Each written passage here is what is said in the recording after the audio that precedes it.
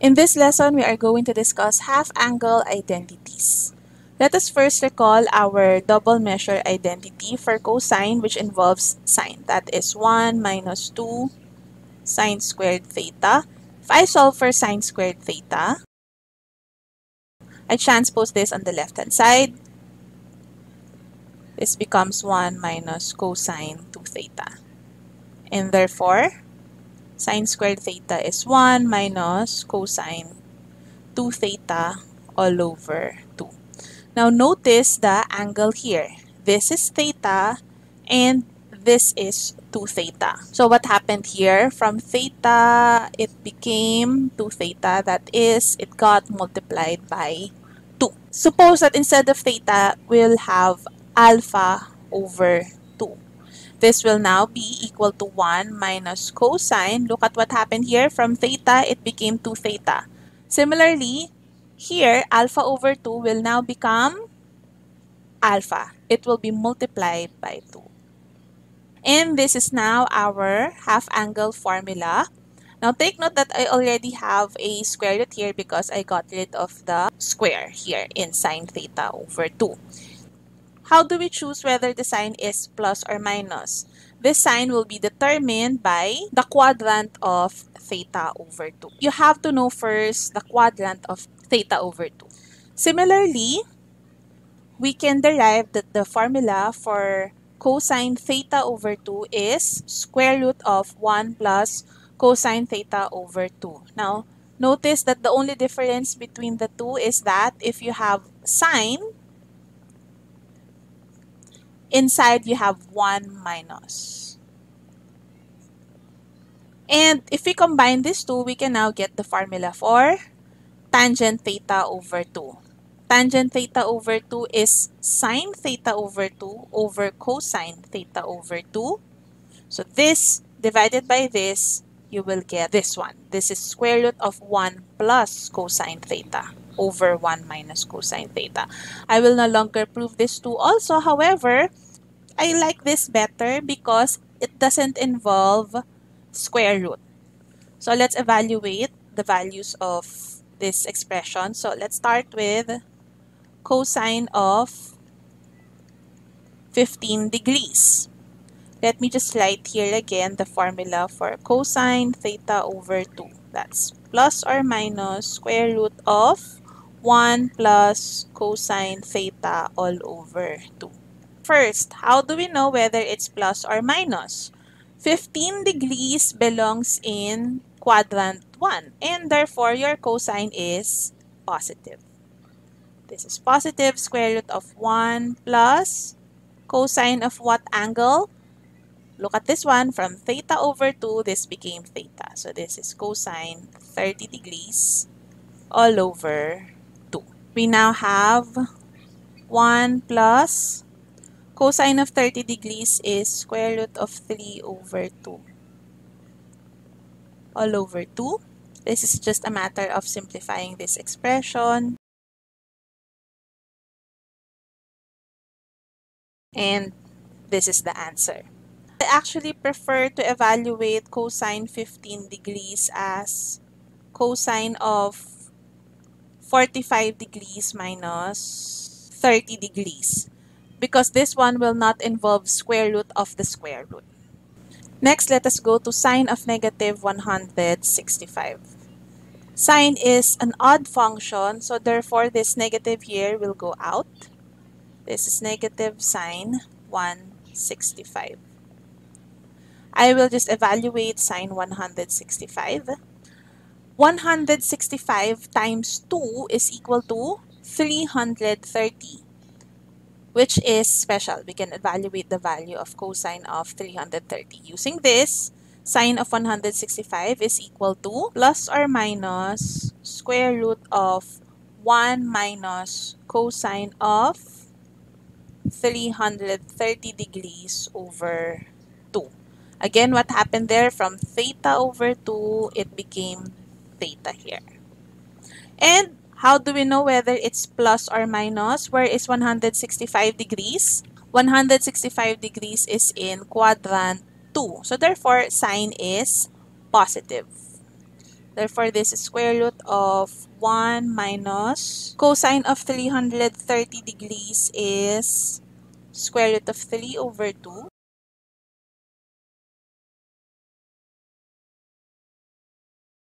And therefore, it's equal to 2 minus square root of 3 all over 2. Next, we're given that cosine theta is 3/5, tangent theta is positive. We want to find the exact value of the following. These formulas over here will all involve plus or minus square roots. Therefore, the first step that we have to do is to determine the quadrant containing theta over 2. So we have cosine theta is positive and tangent theta is positive as well. Cosine theta is positive on quadrants 1 and 4, but we want tangent theta to be positive, so therefore theta is in quadrant 1.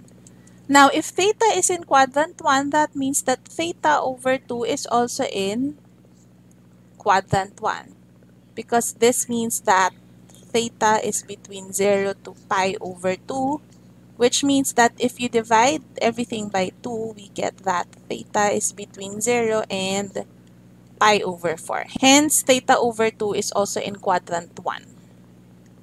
So let us start with sine theta over 2. This is positive square root of 1 minus cosine theta all over 2. And we just substitute.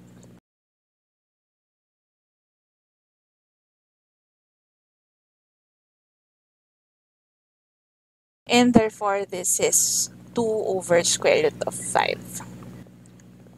Next, for cosine theta over 2, it's positive square root also, 1 plus cosine theta all over 2. So that's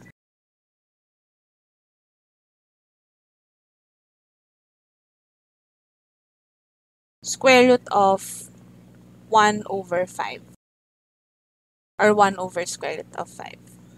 And lastly, for tangent of theta over 2, we no longer have to make use of any identities because we already obtained the values of sine theta over 2 and cosine theta over 2 earlier. That is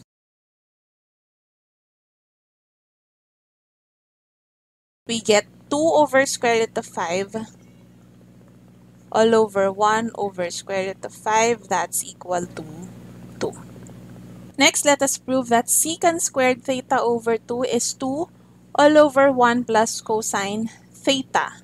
Now, I will start with the left-hand side. From theta over 2, I want to express it in terms of cosine theta only.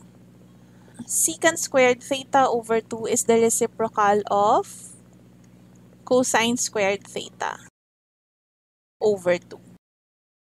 And from our half measure identity, this is 1 plus cosine theta over 2.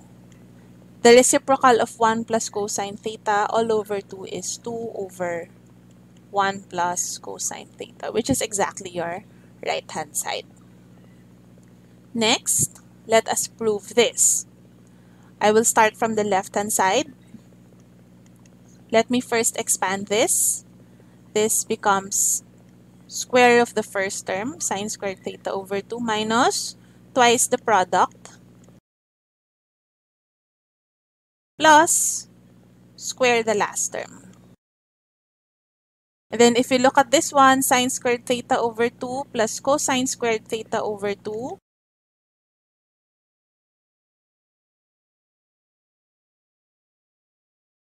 This is equal to 1. Now, if you look at this one, is this equal to sine of theta? I will be using the double measure identity, but I will not use theta because you already have theta here. Let's use alpha instead. Sine 2 alpha is equal to 2 sine alpha cosine alpha. From this, going to this one, what happened? Alpha, alpha, it became 2 alpha. It got multiplied by 2. So therefore, your theta over 2 here will be multiplied by 2 as well. So therefore, this is 1 minus 2 sine theta over 2 cosine theta over 2 is sine of theta, which is exactly your right-hand side. For our last example, we're given the following and we want to find the exact value of sine A over 2 minus 2B. First, we simplify this using our sum and difference identities.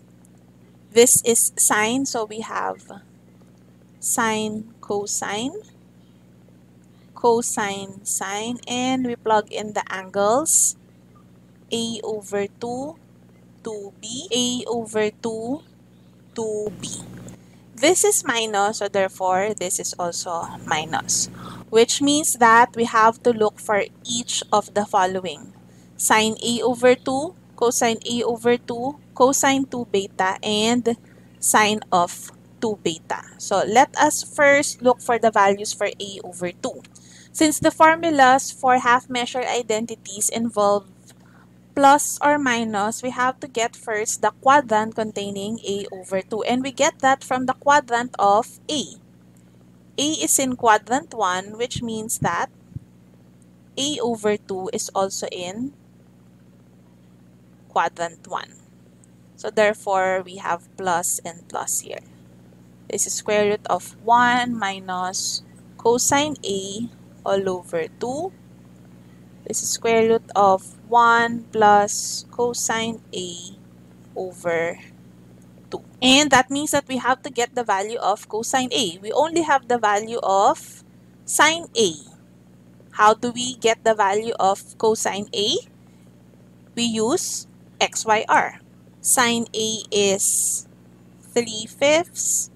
That's Y over R. So we get 3 is here. R is 5. X, Y here are all positive because A is in quadrant 1. So therefore, X is 4. Which means that cosine of A is X over R. We get 4/5. So this is positive square root of 1 minus 4/5 over 2. This is square root of 1 over 10. And this becomes square root of 1 plus 4/5 all over 2. That's square root of 9 over 10 or 3 over square root of 10. So we now have the values for sine A over 2 and cosine A over 2. Next, let's get the values for 2b. We want to get the values of cosine 2b and sine 2b. If we go back to our problem, cosine of b is given. So therefore, I will just make use of the formula for cosine 2b involving cosine b only. That is 2 cosine squared b minus 1. Cosine b is negative 1/2. And therefore, this is negative 1/2 as well. Next, for sine 2b, that's 2 sine b cosine of b. We're already given that cosine b is equal to negative 1/2 and b is in quadrant 2. Note that we do not have to get x, y, and r, although you can do that, but take note that this is special. What is that angle for which the cosine is equal to negative 1/2? What is that? That is 2 pi over 3, right? The reference angle is pi over 3. So therefore, your sine of b is equal to positive square root of 3 over 2. So that's 2. Sine of b is square root of 3 over 2 times cosine of b, which is negative 1/2. So therefore, this is equal to negative square root of 3 over 2. Another method that you can use also is b is equal to 2 pi over 3. And therefore, that means that 2b is equal to 4 pi over 3, right? And now you can get cosine of 2b and sine of 2b. Cosine of 2b is cosine of 4 pi over 3. 4 pi over 3 is just in quadrant 3. So therefore, this is also negative 1 half. And sine of 2b is sine of 4 pi over 3. And that's negative square root of 3 over 2. So you also get the same values. Now we are ready to plug in the values. Sine A over 2 is equal to 1 over square root of 10. Cosine 2b is negative 1 half. Cosine A over 2 is 3 over square root of 10.